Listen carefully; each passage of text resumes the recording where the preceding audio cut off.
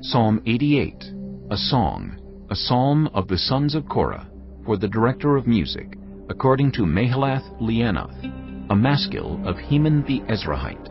Lord, you are the God who saves me.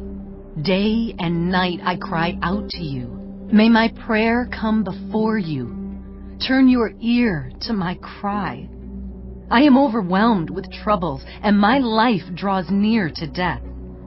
I am counted among those who go down to the pit. I am like one without strength.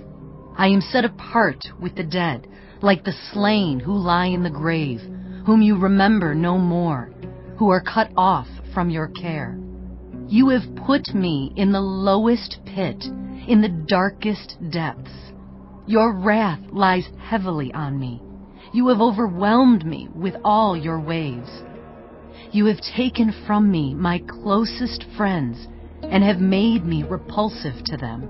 I am confined and cannot escape. My eyes are dim with grief.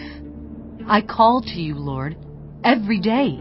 I spread out my hands to you. Do you show your wonders to the dead? Do their spirits rise up and praise you? Is your love declared in the grave, your faithfulness in destruction?